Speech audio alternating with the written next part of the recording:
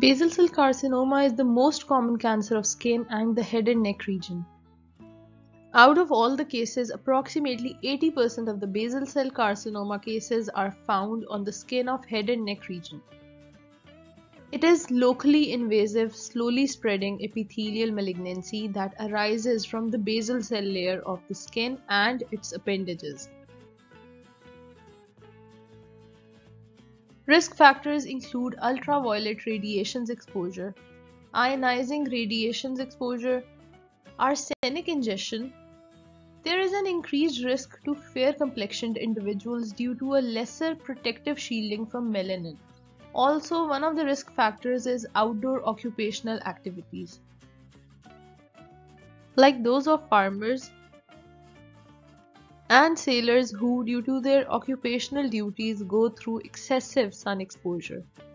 Lastly, an allelic variation in DNA repair or pigmentation gene like melanocortin-1 receptor gene may also increase the susceptibility of a person for developing basal cell carcinoma. Damage to the DNA may cause mutation of patched gene on chromosome 9q22 and the smoothened gene, along with mutations of TP53. These mutations result in a dysregulation of the hedgehog signaling pathway.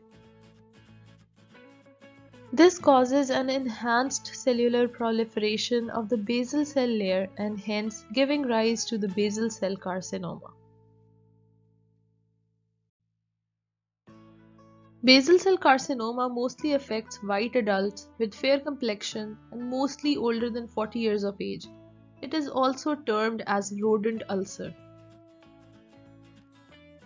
Just as a rodent nibbles anything under it, similarly, basal cell carcinoma locally destroys the skin and surrounding structures. It is a slowly growing, locally destructive lesion with induration, central crusting, and rolled borders. It mostly affects sites above an imaginary line joining the angle of mouth and the tragus of ear. Lesions mostly involve the nose and upper lip, and may also affect the forehead, etc. The variants of basal cell carcinoma are pigmented, infiltrative or indurated, nodulo-ulcerative, keratotic, morphiform or sclerosing, adenoid, and lastly, superficial variety. To remember the variants, you can keep this mnemonic of pink mass in your mind to recall all these variants later on. There are islands and cords of malignant cells. Histologically, you will observe central basaloid cells. These cells are ovoid in shape with hyperchromatic nuclei. The peripheral cells exhibit palisading arrangement, that is, they are arranged at right angle to the central cells.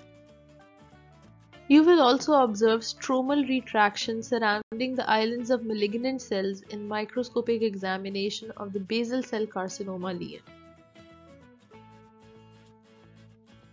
For a lesion with low risk of recurrence, treatment options include surgical excision, electrodesiccation or curettage of the lesion along with excision of 3 to 5 mm margin of normal appearing skin.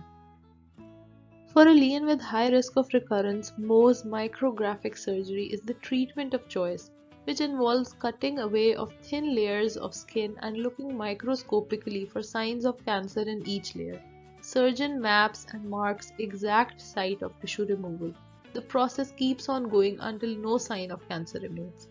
However, radiotherapy may be advocated only if the patient cannot tolerate surgery. A recent advancement for recurrent and advanced lesions is a drug called vismodegib, which is a small molecule inhibitor of hedgehog signaling pathway.